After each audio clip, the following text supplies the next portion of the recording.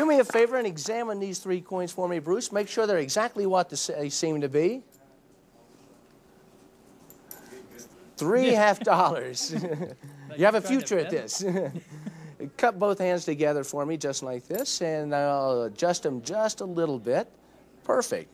Now, 3 coins in my clenched fist, but if I pull on his thumb, 1 coin at a time, they'll travel from my hand into his hand. That leaves 2 coins here. 1 coin has traveled. Watch this coin go. It's just by pulling, the 2nd coin travels from my hand into his hand. 1 coin left. I'll do it again exactly the same way as all 3 coins appear magically inside of his hands. This bothers people sometimes, you know, how coins appear in their hands like this. Let me get another coin out, and I'll show you something pretty interesting.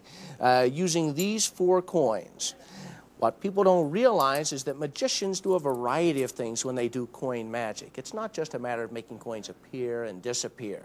See, quite often what we'll do is we'll take a coin just like this one, and we'll squeeze it until it becomes invisible. And as soon as it becomes invisible, we hang them on sky hooks so that anytime we want, we can reach into the sky and pluck out a coin from thin air. Now, it sounds kind of unusual, and here's exactly what it looks like. What you do is you first make the coins invisible, and as soon as they become invisible, they become light enough so that you can actually hang them onto a hook right in the middle of the sky. Now, that leaves 3 coins left. 1 coin's hung. Watch the next one.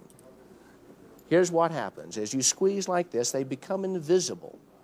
They're too heavy when they're still visible to hang them on a sky hook. That's the reason you'll never see visible coins out hanging in midair.